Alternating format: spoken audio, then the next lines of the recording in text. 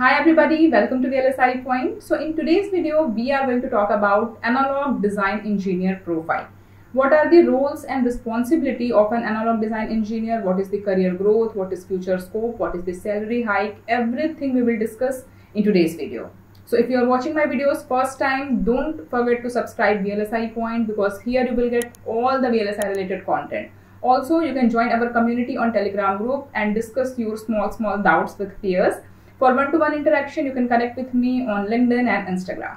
So starting with what is analog design engineer profile. So an analog design engineer specializes in the designing and development of analog circuit and systems. These circuits are essential for processing the real world signals like audio, video and radio frequency. Unlike two digital circuits that work on zeros and ones, analog circuits work with continuous signals, and that make it more complex. So yes, we can say analog design engineer plays a critical role in electronic industry by working on fundamental elements of multiple analog devices. With high demand, promising career growth, competitive salary hike and bright future scope, this field offers a dynamic career path to all those who are passionate in electronics and circuit design. Talking about the roles and responsibilities of an analog design engineer.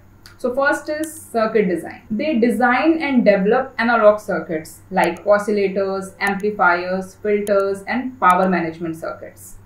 They optimizes the circuit performance based on the specifications and application requirement. Simulation and analysis. They use simulation tools to model and test the circuits. After the simulation, they analyze the result to identify the potential issues before the fabrication. Layout design.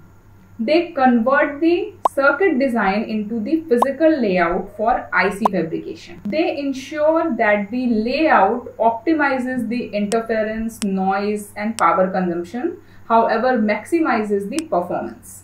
Testing and validation.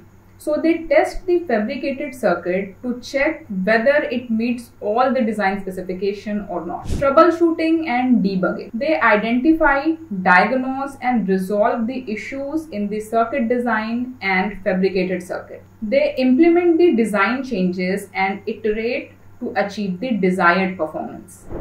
Along with all these tasks, they collaborate with cross-functional teams like digital designers, product managers and system engineers. They prepare detailed design documentation including schematic, simulation result and test reports. So this is about the roles and responsibility of an analog design engineer. Now we will see what is the career growth in this field.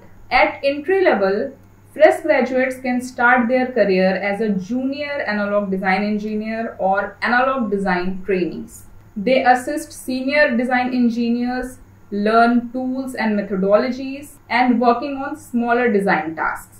At mid-level, with 3 to 5 years of experience, you can move your roles to the analog design engineer or senior analog design engineer. At this level, you have to handle more complex designs, lead smaller projects, and mentor junior engineers. Senior roles include lead analog design engineer, principal engineer, or analog design manager. Their responsibilities include handling multiple projects, also leading the design team and strategic planning. With significant experience, you can enter into the leadership roles like Director of Engineering or Chief Technology Officer, that is CTO. They focuses on high-level management, business strategies and innovations. The demand of skilled analog design engineers are very high due to the advancement in technologies and growing electronic industries. Companies are seeking specialists who can design efficient analog circuits.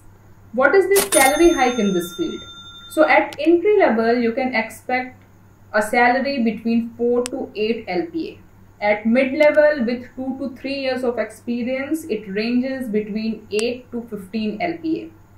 At senior level, it quite ranges between 15 to 30 LPA, and for leadership positions, it would be even more than 30 LPA.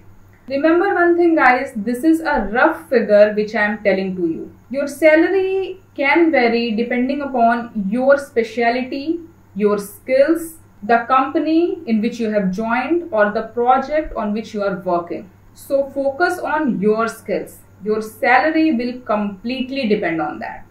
Talking about the future scope, so in India, electronic manufacturing industry is growing rapidly and driving demands for skilled analog design engineers. Government initiatives like Make in India, Digital India, increased R&D investment also fueling this growth. Technological advancement. Emerging technologies like 5G, autonomous vehicles, renewable energy systems, and smart devices.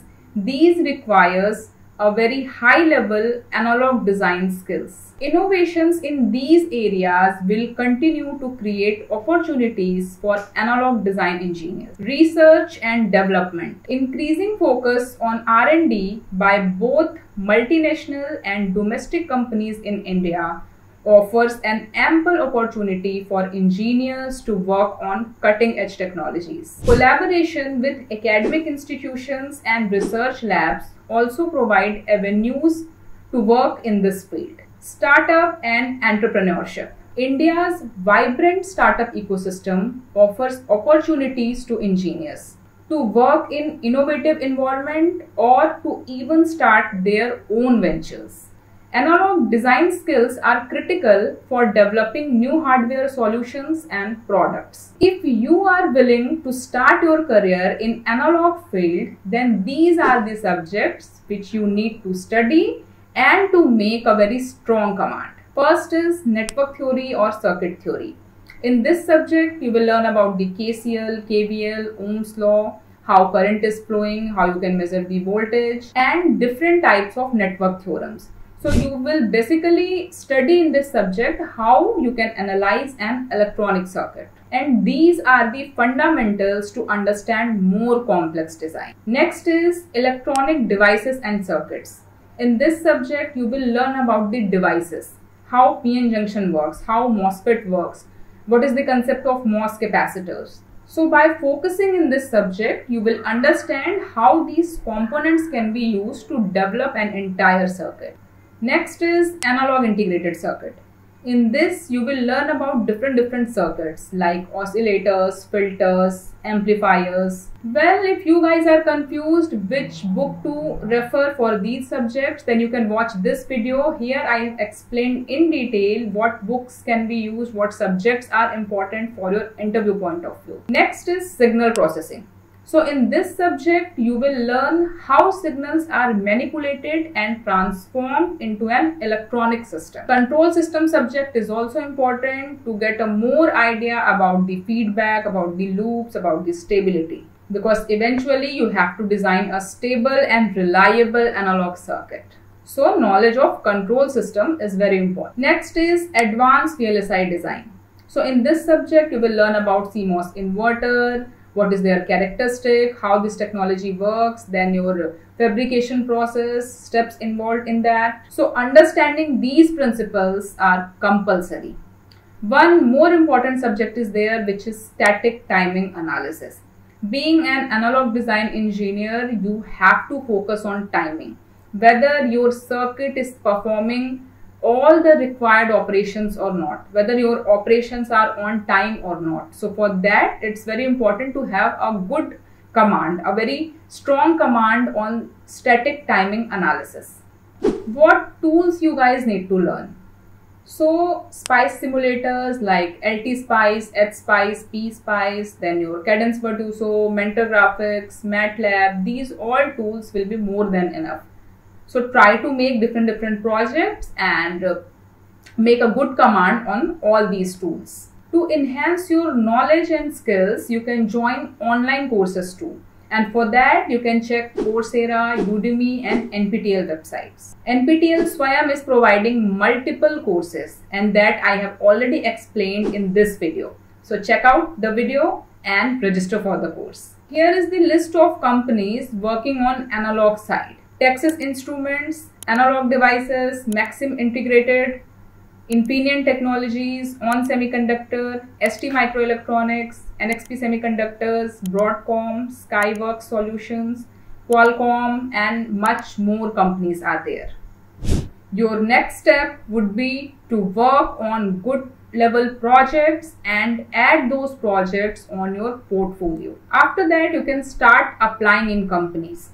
So first of all, check the career page on the official website of these companies. There you will get all the jobs and internship related updates. Along with that, other platforms are also there like LinkedIn, Naukri.com, Indeed, Glassdoor, Internshala. So there also you will get multiple opportunities for the jobs and internships. But the only thing required is a strong profile. Keep updating your profile and add industry related keywords. Here is the list of keywords related to the analog domain. So you can choose as per the company's requirement and add into your resume and your profile too. So this is it guys. This is about today's video. We have discussed analog design engineer profile in detail. If you like today's video, then hit the like button and also suggest me the next video topic. Keep study and keep watching VLSI Point. See you soon in the next video.